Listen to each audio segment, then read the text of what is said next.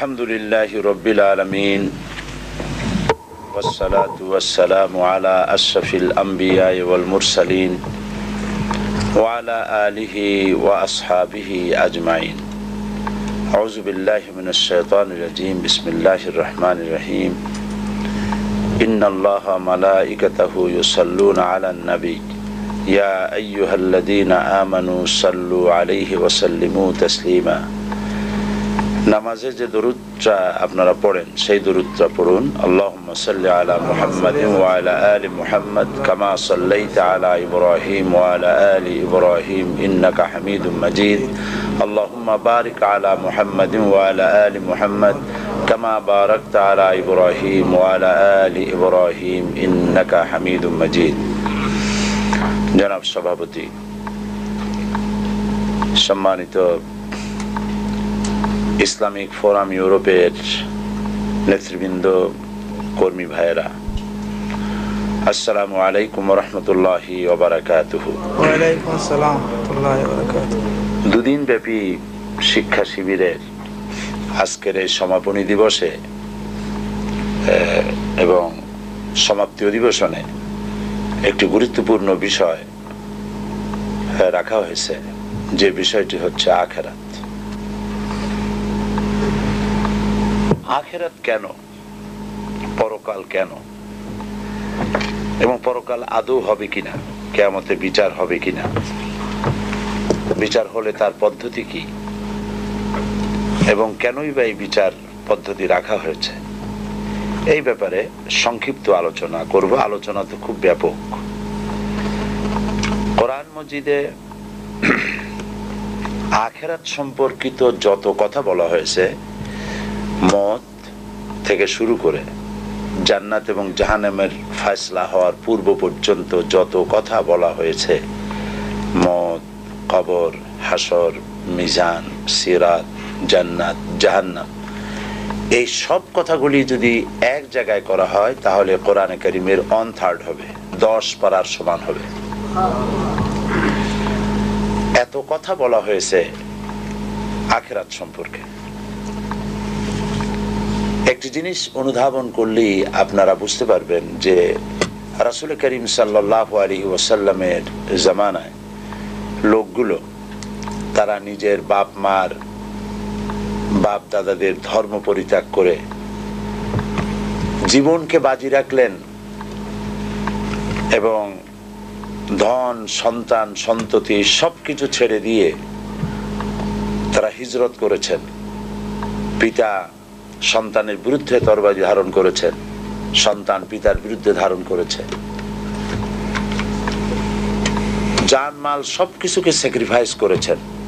কারণটা কি? এর কারণ হচ্ছে একটাই, যে নবী করিম সাল্লাল্লাহু আলাইহি ওয়াসাল্লাম তিনি এই লোকদেরকে কথা বুঝাতে সক্ষম হয়েছিলেন যে এই জীবন জীবন নয়, এরপরে আরেকটি জীবন আছে। সেই জীবনের নাম কি? আখিরাত। সেখানে আমাদের সকলকে উঠতে হবে এবং প্রত্যেকটি কাজের জবাব দিতে হবে, প্রতিটি কথার জবাব দিতে হবে। সেই জবাবে যারা পাশ করতে পারবে তারা আল্লাহ পাকের জান্নাত লাভ করবে, যে জান্নাতের সুখ শান্তির কথা না কেউ চোখে দেখেছে, না কেউ কানে শুনেছে, না কেউ কল্পনা করতে পারে। এত অফুরন্ত সুখের জায়গা আল্লাহ পাক জান্নাত দান করবেন। আর যারা এই পরীক্ষা ফেল করবে, কিয়ামতের দিন তাদের জন্য জাহান্নামের কঠিন শাস্তি তাদেরকে প্রদান করা হবে। সে শাস্তি হবে এত মারাত্মক, এত কঠিন, যা মানুষ চিন্তাও করতে পারে না, এত কঠিন শাস্তি হবে। সাহাবায়ে কেরাম জীবনকে বাজি রেখেছেন জাহান্নাম থেকে বাঁচার জন্য এবং আল্লাহ পাকের জান্নাত লাভ করার জন্য জীবনকে বাজি রেখেছেন। আমরা জানি এই দুনিয়ার এই রৌদ্র, এখানে তো রোদ তেমন তীব্র হয় না।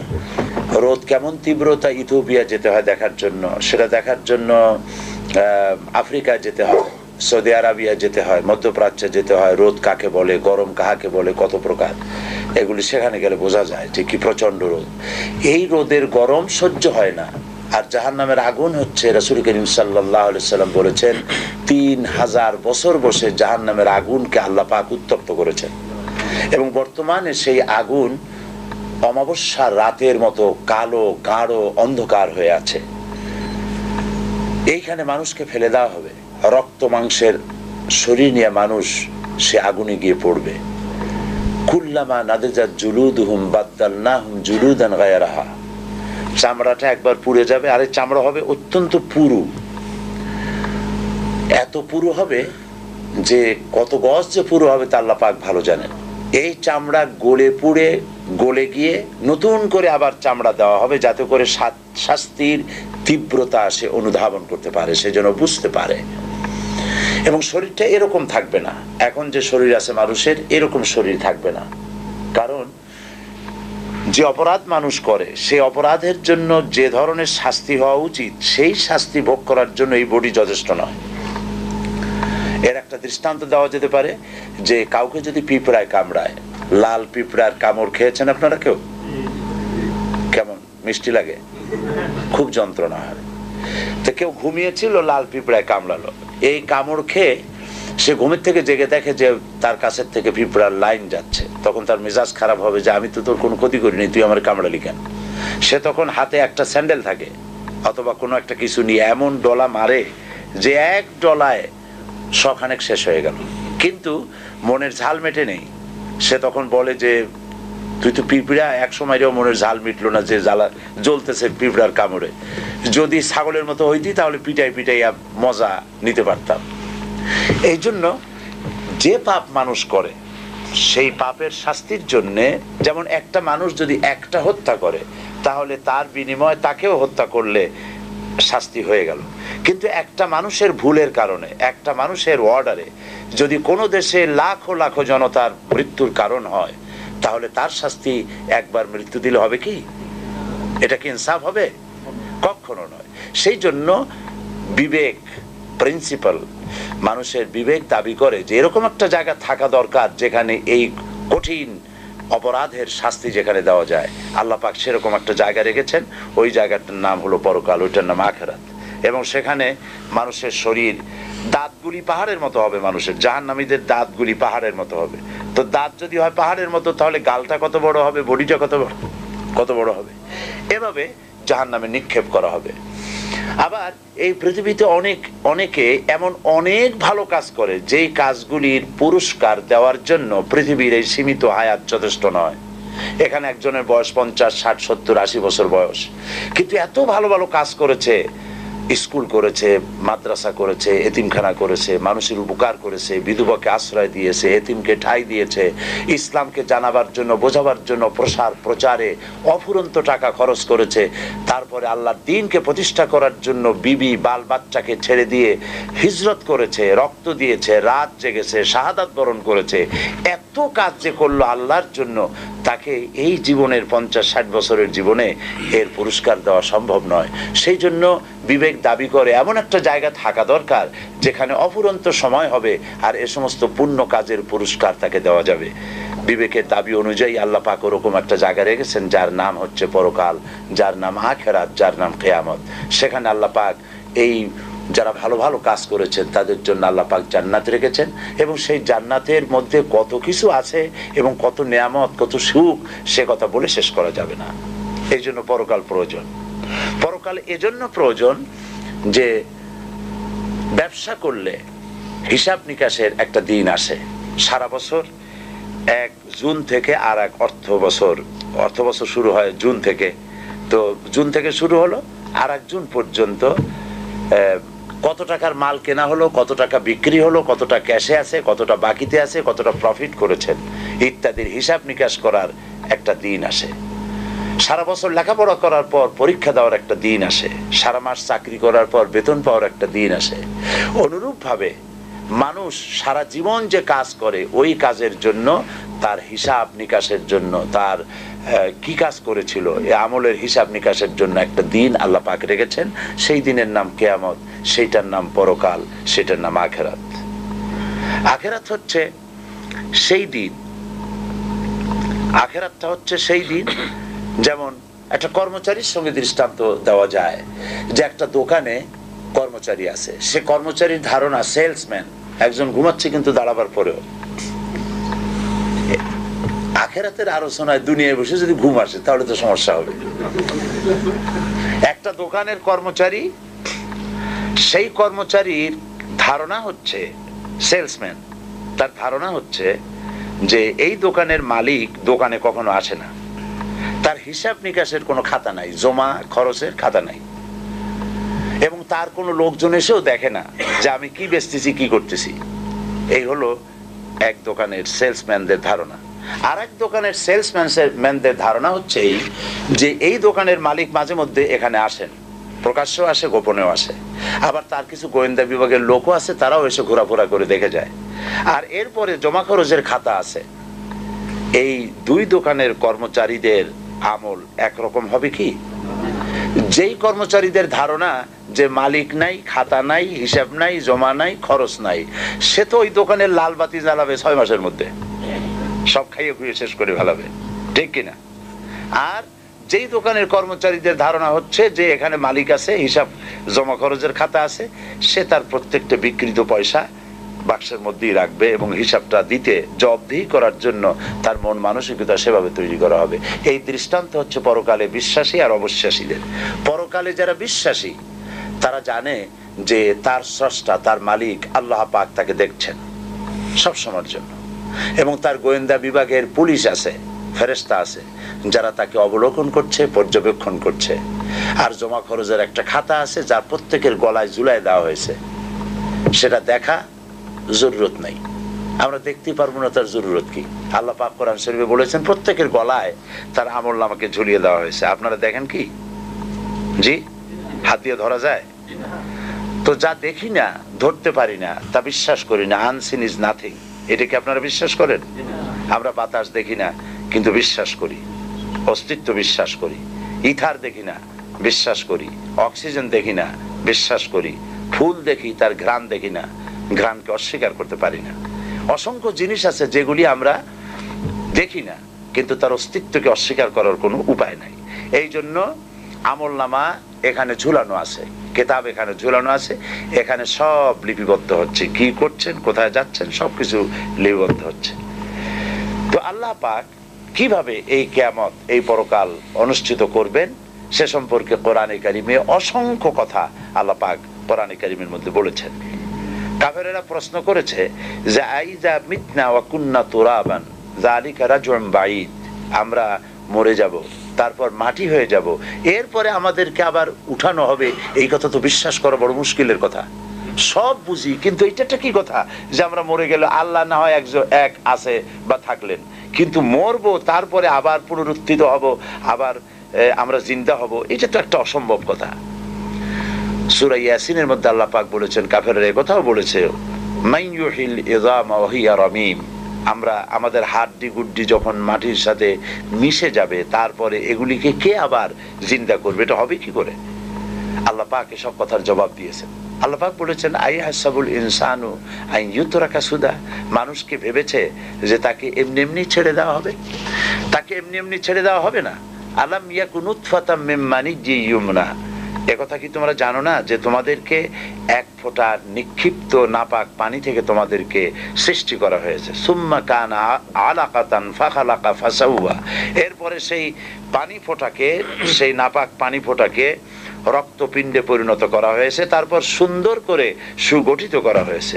ফাজআলা মিনহু যাওজাইনিজ যাকারা ওয়াল উনসা, এরপরে মায়ের পেটের ভিতরে কোনটাকে পুত্র সন্তান করা হয়েছে, কোনটাকে কন্যা সন্তান করা হয়েছে। আলাইসা যালিকা বিকাদিরিন আলা আন ইউহইয়াল মাউতা, যে আল্লাহ পাক এভাবে বিনা অস্তিত্ব থেকে অস্তিত্ব দান করতে পারলেন, সে আল্লাহ কি তোমাকে মৃত্যুর পরে জিন্দা করতে পারবেন না? মাশাআল্লাহ, একেবারে মুমিনের মতোই জবাব দিয়েছেন, আলহামদুলিল্লাহ বলি।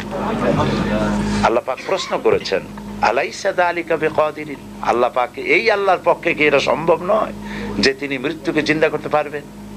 মরা দানা থেকেই তো তিনি গাছ ফলান, সেই গাছকে বিশাল আকৃতি দান করেন, এটা যে আল্লাহ পাক পারেন, সে আল্লাহ তোমাকে আবার জিন্দা করতে পারবেন। আল্লাহ পাক বলেছেন আনতুম আশাদ্দু খালকান আমিস সামাউ বানাহা, তোমাকে সৃষ্টি করা কঠিন না ওই বিশাল আকাশটাকে কঠিন তৈরি করা কঠিন? অত বড় বিশাল আকাশটাকে যে বানাইছেন, আর তোমাকে বিনা অস্তিত্ব থেকে যিনি অস্তিত্ব দিয়েছেন। হাল আতা আলাল ইনসানে হিনুম মিনাদ দারে লাম ইয়াকুন শাইয়্যাম মাযকুরা, মানুষের জীবনে কি এমন এক সময় এসেছিল না যে সে কোনো বিষয়বস্তু হিসাবে পরিগণিত ছিল না, পৃথিবীতে কোনো অস্তিত্বই ছিল না, কোনো নাম নিশানা ছিল না। সেইখানে অস্তিত্বে আনলেন তোমার কৈশোর, তোমার যৌবন, তোমার বার্ধক্য, ছেলে মেয়ে সবকিছু দিয়ে টিয়া তারপর আল্লাহ মৃত্যু দিলেন যে আল্লাহ পাক, সে আল্লাহ পাক তোমাদেরকে আবার জিন্দা করতে সক্ষম হবেন, অবশ্যই হবেন। পরকালের সেই দিনটি সম্পর্কে আমাদেরকে সতর্ক হতে হবে এই কারণে যে পৃথিবীর কোনো আদালতে মানুষ যদি কারো বিরুদ্ধে কোনো কেস হয়, তাহলে লোয়ার কোর্টে যে কেস হলো এখানে যদি কেউ হেরে যায় তাহলে হাইকোর্ট করা যায়, হাইকোর্টে যদি হেরে যায় তাহলে সুপ্রিম কোর্ট করা যায়, সুপ্রিম কোর্টেও যদি সে হেরে যায় তাহলে প্রেসিডেন্টের কাছে আপিল করা যায়। এর সুযোগ পৃথিবীতে আছে। কিন্তু আল্লাহ পাকের আদালত হচ্ছে এমন যে আল্লাহ পাকের আদালতে কেউ যদি জীবনের মামলায় হেরে যায়, আপিল করার আর কোনো জায়গা নাই। কিসের জায়গা? পৃথিবীতে কেউ যদি পরীক্ষায় একবার ফেল করে, মেট্রিক পরীক্ষা দিয়েছে ফেল করেছে, আবার পরীক্ষা দিয়ে পাশ করার সুযোগ আছে, আবার ফেল করলো আবার পরীক্ষা দিয়ে পাশ করার সুযোগ আছে, 1000 বার এরকম পরীক্ষা দেবে, ফেল করবে, পাশ করার সুযোগ আছে সারা জীবন। কিন্তু আল্লাহ পাকের আদালতে জীবনের পরীক্ষা যে ফেল করবে আর একটিবার পরীক্ষা দেওয়ার কোনো সুযোগ নাই। সেই জন্য সেই পরকাল, সেই আখিরাত, এই আখিরাতের ভয় সকলের অন্তঃকরণে সব থেকে বেশি থাকা উচিত। হযরতে ওসমান রাদিয়াল্লাহু তাআলা আনহু কবরের কাছে গিয়ে সব থেকে বেশি কাঁদতেন। তাকে প্রশ্ন করা হতো, আপনি রাসূলুল্লাহ যখন জান্নাত জাহান্নামের কথা বলেন তখন আপনি কাঁদেন, কিন্তু এত কাঁদেন না যত কাঁদেন কবরের কাছে, এর কারণ কি? হযরত ওসমান রাদিয়াল্লাহু তাআলা আনহু বলেছেন, আমি রাসূল করিম সাল্লাল্লাহু আলাইহি সাল্লামকে বলতে শুনেছি, এই কবর হচ্ছে প্রথম থানা, এই থানায় যদি কারো বিরুদ্ধে চার্জশিট হয়ে যায় তাহলে সব জায়গায় সে ধরা পড়ে যাবে, সব জায়গায় আটকে যাবে। আর এখান থেকে যদি কেউ মুক্তি পায় তাহলে সে সব জায়গায় মুক্তি পেয়ে যাবে। রাসূল করিম সাল্লাল্লাহু আলাইহি সাল্লাম বলেছেন, এই কবর হচ্ছে হয় জাহান্নামে যাওয়ার একটা টানেল আর না হয় জান্নাতে যাওয়ার একটা টানেল। সেজন্য আমল তৈরি করতে হবে পরকাল ভিত্তিক, পরকালকে সামনে রেখে সেই চিন্তা করে। এখন এই পরকাল, এই আখিরাতটা যে হবে সে কথা কোরআন শরীফে আল্লাহ পাক বহু জায়গায় বলেছে। আমি আপনাদেরকে বলেছি যে 10 পারার সমান হবে। কোরআন শরীফে 10টা পারা এক জায়গায় করলে যা হবে, আখিরাতের কথা এক জায়গায় করলে তাই হবে। এত কথা আল্লাহ পাক পরকাল সম্পর্কে বলেছেন। পরকালই পারে, পরকালের ভীতিই পারে একটা মানুষকে ভালো বানাইতে, আর কোনো জিনিস পারে না। আমি যে কথা বলছি এই কথার জবাব কিয়ামতে আল্লাহর কাছে দিতে হবে, এই অনুভূতি কেবলমাত্র আমার কথা থেকে আমাকে সতর্ক করতে পারবে। আমি সমস্ত কাজ থেকে, অন্যায় কাজ থেকে বাঁচতে পারবো যদি পরকালে আমার কাজ সম্পর্কে জবাবদিহি করতে হবে এই অনুভূতি যদি আমার থাকে, তাহলেই আমি বাঁচতে পারবো অন্যায় কাজ থেকে। এই জন্য পরকালকে বিশ্বাস করা একটা মানুষকে ভালো হওয়ার জন্য সব থেকে উত্তম পন্থা, এর থেকে উত্তম কোনো পথ নাই। এই পরকাল, এই কিয়ামত অনুষ্ঠিত হওয়ার আগে আল্লাহ পাক বলেছেন কিভাবে হবে, এটা ওপেন সিক্রেট, একেবারে খোলাখুলি আল্লাহ পরিষ্কার বলে দিয়েছেন যে পরকালে কিয়ামত হওয়ার আগে ইজাস সামাউন ফাতারাত ওয়া ইজাল কাওয়াকিবুন তাসারাত ওয়া ইজাল বিহারু ফুজ্জিরাত ওয়া ইজাল কুবুরু বু'সিরাত, যখন আকাশসমূহ বিদীর্ণ হয়ে যাবে, আকাশ এই অবস্থায় থাকবে না যেমন আছে। ইয়াউমা নাতবিস সামাউ কাতাইয়িস সিজিল লিল কুতুব, কিতাবের পৃষ্ঠা যেমন একটার উপরে একটা এরকম পড়ে, আকাশগুলি একটার পরে একটা এভাবে ঠাস ঠাস করে পড়বে, ভেঙে চুরে চুরমার হয়ে যাবে। আকাশ এই অবস্থায় থাকবে না। তারকাসমূহ বিচ্ছিন্ন হয়ে পড়বে, দরিয়া সমূহের পানি শুকিয়ে গিয়ে তার তলদেশ থেকে অগ্নি উদ্গীরণ হবে, কবরের ভিতরে যা কিছু আছে সব বেরিয়ে পড়বে। আল্লাহ পাকের কোনো কথা এভাবে তিনি বলেন নাই যেগুলি হতেও পারে, সব কথা কনফার্ম হবে। এই দৃশ্যের অবতারণা হবে। ফাইজা বারিকাল বাসার ওয়া খাসাফাল কামার ওয়া জুমিআশ শামসু ওয়াল কামার, মানুষের চক্ষু বিস্ফারিত হয়ে যাবে এই দৃশ্য দেখে।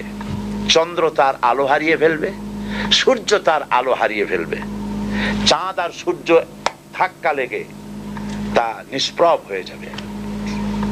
ইয়াকুলুল ইনসানু ইয়াউমাইযিন আইনাল মাফার, মানুষ তখন দৌড়াবে আর বলবে যে ভাগবো কোথায়, যাবো কোথায়। কোথায় পালাবো? এই দৃশ্যগুলি যখন দেখতে থাকবে মানুষ দৌড়াতে থাকবে। আল্লাহ পাক বলেছেন কাল্লা লা ওয়াজারা ইলা রাব্বিকা ইয়াউমা ইযিনিল মুস্তাকার, পালাবার কোনো রাস্তা নাই, ভাগবার কোনো রাস্তা নাই, তোমার আল্লাহ ছাড়া তোমার ঠিকানা কোথাও নাই। এভাবে করে আকাশ সমূহ ভেঙে চুরে চুরমার হবে, চন্দ্র সূর্য শেষ হয়ে যাবে, কিচ্ছু থাকবে না। কে থাকবেন? আল্লাহ সুবহানাহু ওয়া তাআলা। এই অবস্থায় বহু বছর চলে যাবে। কত বছর যাবে আল্লাহ পাক ভালো জানেন। আল্লাহ পাক তখন পৃথিবীকে ডাকবেন, ইয়া দুনিয়া আইনা আশজারুকি, হে পৃথিবী তোমার গাছগুলি কই? ইয়া দুনিয়া আইনা জিবালুকি, হে পৃথিবী তোমার সেই পাহাড়গুলি কই? তোমার সেই দরিয়াগুলি কই? কোথায় সেই স্বৈরাচারগুলি? আজকের এই রাজত্বকার আল্লাহ পাক নিজেই বলবেন লিল্লাহিল ওয়াহিদুল কাহ্হার, একমাত্র পরাক্রমশালী আল্লাহ রাব্বুল আলামিনের রাজত্ব সব শেষ করে দিবেন। হযরতে মালাকুল মউতকে আল্লাহ পাক প্রশ্ন করবেন, কে আছে আর বাকি? সব জান কবজ হয়ে যাবে। আল্লাহ পাক জিজ্ঞেস করবেন, ইয়া মালাকুল মউত, কে বাকি আছে? তিনি বলবেন হযরতে জিবরাইল, ইসরাফিল, মিকাইল এবং আমি। আল্লাহ পাক বলবেন জিবরাইলের জান কবজ করো। হযরতে জিবরাইল আমিন, যিনি সমস্ত পয়গম্বরদের কাছে ওহী বহন করে নিয়ে আসছেন, তিনি প্রথম আকাশ থেকে জমিনে আসতে গিয়ে তার ডানায় একটা ঝাপটা মারা লাগে, এক ঝাপটায় তিনি পৃথিবী চলে আসেন। সুবহানাল্লাহ। শক্তিশালী আল্লাহ পাক তাকে বানিয়েছেন এবং তিনি রূহুল আমিন। আল্লাহ পাক তাকে বলেছেন শাদীদুল কুওয়া, বলেছেন শাদীদুল কুওয়া, প্রচন্ড ক্ষমতা আল্লাহ তাকে দান করেছেন। তার মৃত্যু হয়ে যাবে, ইসরাফিলের মৃত্যু হবে, মিকাইলের মৃত্যু হবে। এরপরে আল্লাহ জিজ্ঞেস করবেন, কে আছে আর বাকি? মালাকুল মউত বলবেন, আল্লাহ পাক তোমার সামনে তোমার গোলাম মালাকুল মউত দাঁড়িয়ে আছে। আল্লাহ পাক বলবেন, মুত ইয়া মালাকাল মউত, মরে যা, মরে যা। মালাকুল মউত মরে যাবেন, বাস শেষ। সুবহানাল্লাহি ওয়া বিহামদিহি। আল্লাহ পাক এই অবস্থা যখন হয়ে যাবে, সব যখন শেষ হয়ে যাবে, তখন আল্লাহ পাক সর্বপ্রথম উঠাবেন, যাকে জিন্দা করবেন তিনি আপনার আমার নবী বিশ্বনবী মুহাম্মদ রাসূলুল্লাহ সাল্লাল্লাহু আলাইহি ওয়াসাল্লাম। সর্বপ্রথম আল্লাহ পাক তাকে জিন্দা করবেন। সমস্ত পয়গম্বররা জিন্দা হবে, সবাই জিন্দা হবে। ওয়াইদাল কুবুরু বু'সিরাত, কোরআন শরীফের মধ্যে রয়েছে কাআন্নাহুম জারাদুম মুনতাশির। আমাদের দেশে বৈশাখ মাসে যখন বৃষ্টি হবে, মেঘ হয়েছে, তখন আপনারা দেখেছেন গ্রামে মাটি ফুঁড়ে ফুঁড়ে পোকামাকড় উঠতে থাকে। এই দৃশ্য দেখেছেন? কাআন্নাহুম জারাদুম মুনতাশির। ঠিক এইভাবে করে যেভাবে মাটি ফুঁড়ে এগুলি উঠতে থাকে, মাটির ভিতরে যত রূহ ছিল, মাটির ভিতরে যত প্রাণ ছিল, যত মানুষ ছিল, জীব যা কিছু ছিল, সবকিছু মাটি উদ্গীরণ করে দেবে, ভেতরে আর কিছু থাকবে না, সব বেরিয়ে আসবে। সবগুলি উলঙ্গ অবস্থায়, খালি পায়ে, উলঙ্গ অবস্থায় আল্লাহ পাকের দরবারে উপস্থিত হবে। হযরত আয়েশা রাদিয়াল্লাহু তাআলা আনহা তিনি প্রশ্ন করেছেন, হে রাসূল, সকলকেই কি উলঙ্গ হয়ে উঠতে হবে? হুজুর বললেন হ্যাঁ। তিনি বললেন, তখন কি আমাদের শরম হবে না? হুজুর বললেন, শরমের চিন্তাও হবে না, কারণ মানুষ সব উপরের দিকে তাকিয়ে থাকবে, কেউ নিচে তাকাবার কোনো সময় হবে না। বিভীষিকা পূর্ণ দৃশ্য, জাহান্নামের গর্জন। কোরআন শরীফে আল্লাহ পাক বলেছেন, মানুষের আল্লাহর ভয়তে, জাহান্নামের ভয়তে কলিজা গলার কাছে চলে আসবে। এই ভয়াবহ দৃশ্য কিয়ামতের মাঠে হবে। সমস্ত পয়গম্বর নাফসি নাফসি করতে থাকবেন, আল্লাহ আমারে রক্ষা করো, আমারে বাঁচাও। কারো মনে থাকবে না কারো কথা। ইয়াউমা লা ইয়ানফাউ মালুন ওয়ালা বানুন, সন্তান সন্ততি, স্ত্রী পুত্র পরিজন দিয়ে কোনো উপকার কারো হবে না। কোন পীর সাহেব কাউকে সুপারিশ করার কোনো সুযোগ নাই। আল্লাহ পাক যাকে পারমিশন দিবেন, যার জন্য দিবেন, তিনি শুধু সুপারিশ করতে পারবে, আর কেউ না। কিয়ামতের দিন অনেক মুরিদ নিয়ে এক এক পীর উঠবে, মিথ্যে কথা। ওয়াকুল্লুহুম আতিহি ইয়াউমাল কিয়ামাতি ফারদা। আল্লাহ পাকের দরবারে একজন একজন করে হাজির হতে হবে। আল্লাহ পাক বলেছেন, আমার কাছে একজন একজন আসবা। মুর্দাবাদ জিন্দাবাদ দিয়া, স্লোগান দিয়া, মিছিল করিয়া আল্লাহর দরবারে যাওয়ার কোনো উপায় নাই। আল্লাহ আর তার বান্দা, সুবহানাল্লাহ। আল্লাহ প্রশ্ন করবেন, বল এইসব কাজ করছিস কিনা? আল্লাহর কাছে জবাব দেওয়া কি কঠিন হয়ে যাবে সেদিন। এই জন্য আল্লাহর রাসূল তিনি নিজে এই দোয়া পড়তেন, আল্লাহুম্মা হাসিবনি হিসাবান ইয়াসীরা। আয় আল্লাহ পাক, তুমি আমার সহজ হিসাব নাও। তো রাসূলুল্লাহ যদি সহজ হিসাব চান, তাহলে আমাদের উপায় কি? আল্লাহ তুমি আমাদের সহজ হিসাব নিও। রাসূলুল্লাহকে প্রশ্ন করা হয়েছে, হুজুর সহজ হিসাব কি? হুজুর বলেছেন, আল্লাহ যাকে মাফ করতে চাইবেন তাকে একটা পর্দার আড়ালে নিয়ে যাবেন। জিজ্ঞেস করবেন, এই বান্দা এইসব কাজ করছো? এখন আল্লাহ জিজ্ঞেস করতেছেন, সে তো ভয়তে অস্থির হয়ে যাবে, কেন্দে পাগল হয়ে যাবে, আল্লাহ করে ফেলছি, আমার মাফ করে দাও। আল্লাহ পাক তার জবানে সমস্ত পাপের কথা শুনে সে যখন অনুতপ্ত হয়ে কাঁদতে থাকবে, আল্লাহ বলবেন, যা মাফ করে দিলাম, জান্নাতে চলে যা। এইটা হচ্ছে হিসাব ইয়াসির। আল্লাহুম্মা হাসিবনি হিসাবান ইয়াসীরা। কাবা শরীফ মানুষ যখন তাওয়াফ করে, এই তাওয়াফের ষষ্ঠ তাওয়াফে একটা দোয়া আছে। এই দোয়া আমি যখনই পড়ি আমি চোখের পানি রাখতে পারি না। ষষ্ঠ চক্করে একটি দোয়া আছে। দোয়াটা হচ্ছে, আল্লাহুম্মা ইন্না আলাইয়া হুকুকান কাসীরান ফীমা বাইনি ওয়া বাইনাক। আয় আমার রব, তোমার সাথে আর আমার সাথে অনেক দেনা পাওনা আছে, আর তোমার বান্দাদের সাথেও আমার অনেক দেনা পাওনা আছে। তা আমি তোমার বান্দাদের কাছে যে বিষয় ঋণী আছি, সেই ঋণ পরিশোধের জন্য তুমি আমাকে যোগ্যতা দাও, পরিশোধের তৌফিক দাও। আর আমার কাছে তোমার দেনা আছে, তা আমার কাছে তোমার যে দেনা আছে সব দেনা তুমি শোধ করে দিয়েছো। আমার চোখ দিয়েছো, মুখ দিয়েছো, কান দিয়েছো, স্বাস্থ্য দিয়েছো, বউ দিয়েছো, বাচ্চা দিয়েছো, টাকা দিয়েছো। আমার কাছে সৃষ্টি করে তোমার যা দেনা ছিল তুমি সব তো শোধ করে দিয়েছো, কিন্তু তোমার দেনা তো আমি কিছুই শোধ করতে পারি। তোমার দেনা আমার শোধ করার একটা পথ আছে মাবুদ, সেই পথটা হলো তুমি আমার মাফ করে দাও।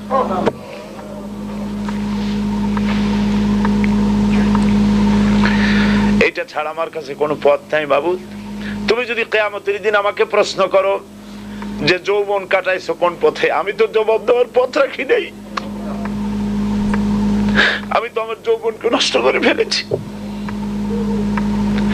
তুমি যদি প্রশ্ন করো টাকা পয়সা কামাই করেছো কোন পথে, আমি তার জবাব দেওয়ার পথ রাখি নাই। যদি প্রশ্ন করো কোন পথে খরচ করেছো, আমি সেটারও পথ রাখি নাই, নষ্ট করে ফেলেছি। তুমি আমাকে ক্ষমা করে দাও। সেই জন্য আল্লাহর কাছে দোয়া করতে হবে, রব্বানা আতিনা ফিদ দুনিয়া হাসানাতা ওয়া ফিল আখিরাতি হাসানা ওয়া কিনা আযাবান নার ওয়া আদখিলনাল জান্নাতা মাআল আবরার ওয়া আদখিলনাল জান্নাতা বিগাইরি হিসাব। আল্লাহ, তোমার নেককার বান্দাদের সাথে আমাকে জান্নাত দিও, আর তুমি দয়া করে কিয়ামতে আমার কোনো হিসাব নিও না। বিশ্বাস করুন, আল্লাহ যদি কাউকে কিয়ামতে হিসাবের জন্য ধরেন, জাহান্নাম ছাড়া কোনো উপায় নেই। হিসাবের জন্য যদি আল্লাহ তার কোনো বান্দাকে ধরেন, জাহান্নাম ছাড়া কোনো উপায় নেই। সেই জন্য আল্লাহর কাছে এই দোয়া করতে হবে, আল্লাহ পাক তুমি আমার হিসাব নিবা না, আমাকে ক্ষমা করে দিও।